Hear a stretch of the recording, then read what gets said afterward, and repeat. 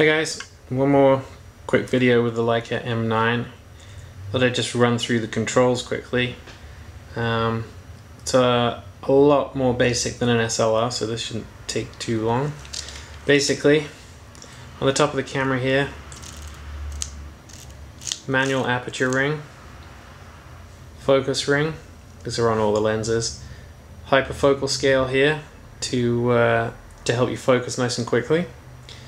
And then on the top of the camera itself, you got a shutter button, off position. This is continuous shooting mode, so you can hear it's not the speediest camera, but there you go, that's continuous. And then single shot mode, and then the final position there is timer. So then you have this dial here. This is pretty simple as well. A, which is for automatic, and that is an aperture priority mode. Obviously you set the aperture with the ring there. Then you have all the various shutter speeds. 4,000th of a second is the fastest.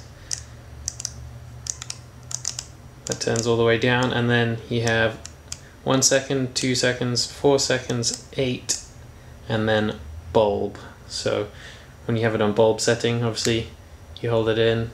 Oh, got it on timer there, but if you have it on bulb, then you hold it in and it'll take as long an exposure as you want if you're doing some nighttime shots. On the back of the camera then, 4 position jog dial, I guess. There is a dedicated button for ISO, so you hold the button down for ISO and then select the ISO using the jog dial here. If you taking a picture and you press play, then hitting info will get you to the screen that shows the histogram and all the shooting information. What else we got here? Main menu button on the side there. This has pretty much all the standard features you'd find on any camera these days. Another good one here is the info button. This brings up a quick display, so on the top it shows you a percentage gauge of how much battery life there is, and then the one below it, percentage of how much of your SD card is full, remaining pictures, what shutter speed you're in right now, and then it also tells you which lens you have attached, as long as you have the Leica M mount lenses that have a 6-bit coding on them, which tells the camera which of the lenses you're using. What else we got? There's a set button as well, the set one down the bottom here. This one has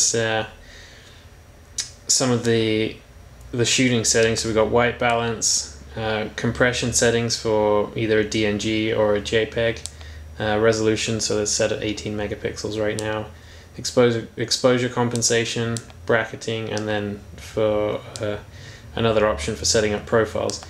Now, exposure bracketing as well, you can set that up so that a half press of the shutter button and a rotation of this dial will dial in plus or minus on the bracketing, like most cameras. On the side here, USB port, that is the only port that there is. Everything else is pretty simple.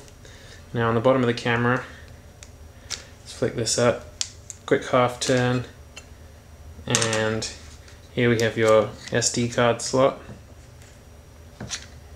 in there, and battery in there.